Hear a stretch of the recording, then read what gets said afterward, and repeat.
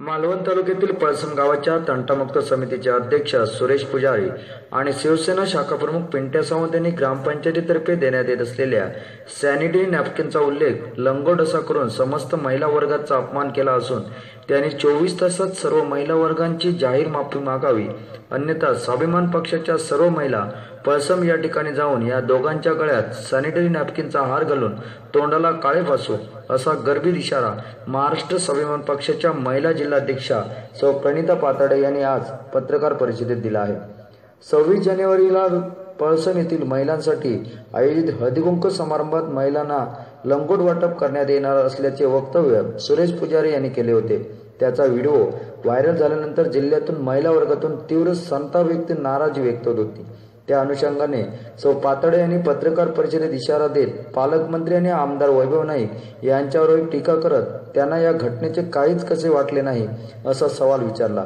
तर सेनेच्या महिला गप्प का असा सवाल करत महिला आघाडी प्रमुखही आता गप्प असल्याबद्दल नाराजी व्यक्त केली। तर उपस्थित महिलांनी निषेध व्यक्त करत सुरेश पुजारी हाय हाय, पिंट्या सावंत हाय हायच्या घोषणा दिल्या।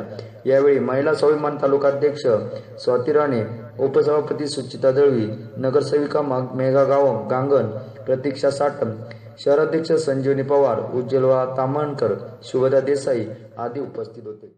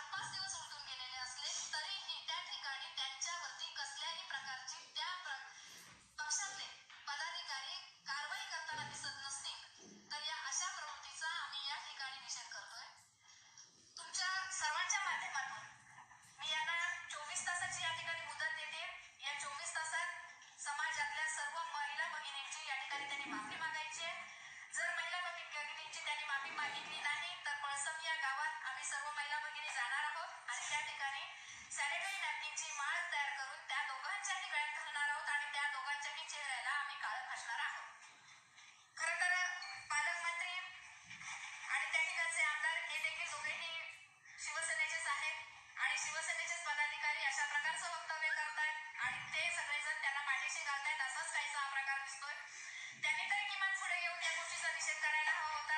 त्याचप्रमाणे दुसरा एक महत्त्वाचा मुद्दा या ठिकाणी असा आहे की